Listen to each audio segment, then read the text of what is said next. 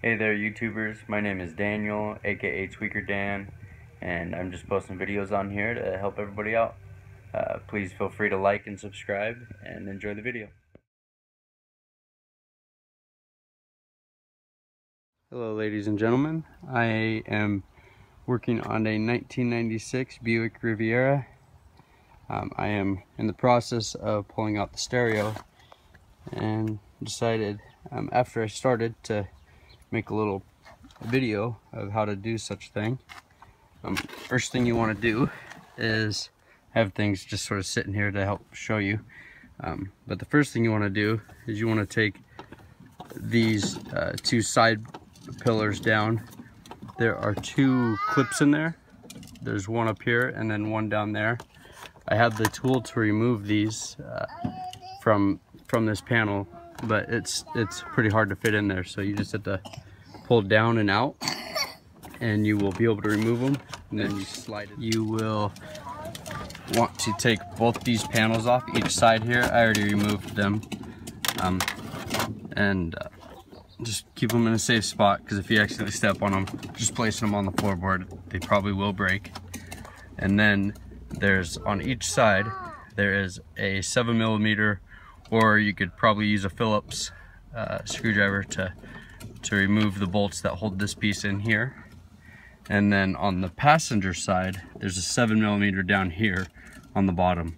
So this side only has the one that you need to remove, but if you try to just pull this panel off on the other side without removing the lower bolt, then you will break the panel. Here's the passenger side panel. I just removed it. The screw I was talking about is located right here. You'll want to take that out, it's 7mm, and then you'll also want to remove this screw here. It's either going to be a 7mm or a Phillips. Next, you'll want to, I'll show you one of these. So these clips here go in this top panel. There's 6 of them across the bottom of the dash. Next, you'll want to, you could use a screwdriver, or but you may scratch it, or you could use one of these tools. It's a little fastener removing tool.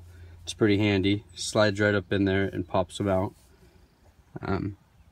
But remove all 6 of those, and then to remove this panel, and you don't pull down on it.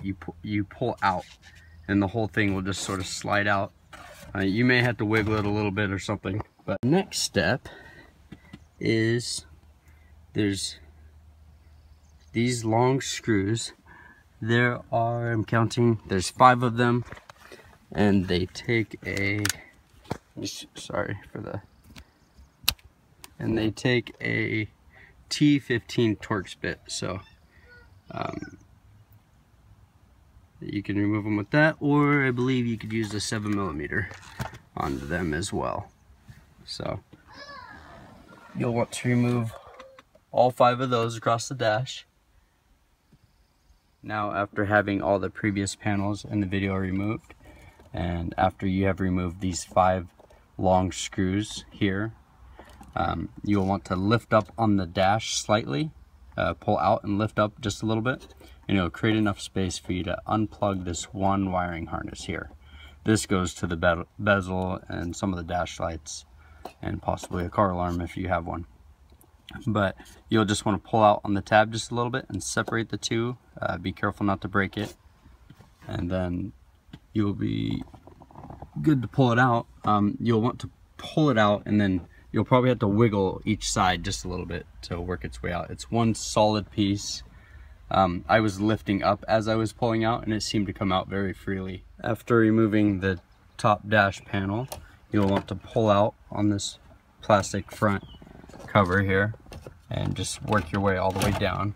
It comes out pretty easy, unsnapping everything. And then there are 2 electrical connections that'll need to be removed. I'm gonna lift this out of here, set it off to the side. Alright, so the first one is the light switch. To remove this, if you put a finger in here and just barely pull up on this plastic piece, you can just pull it out. Or you could pull on the wire slightly because it takes almost no pressure to remove it. Next, you'll come over here. This plugs into the traction control or the trip reset button, and all you'll need to do is take some sort of tool, a flathead screwdriver possibly, push in on that and pull the wire out like that toward the front of the vehicle. Now, after removing this front panel, next you'll want to remove these 3 7mm bolts, and they hold the climate control in.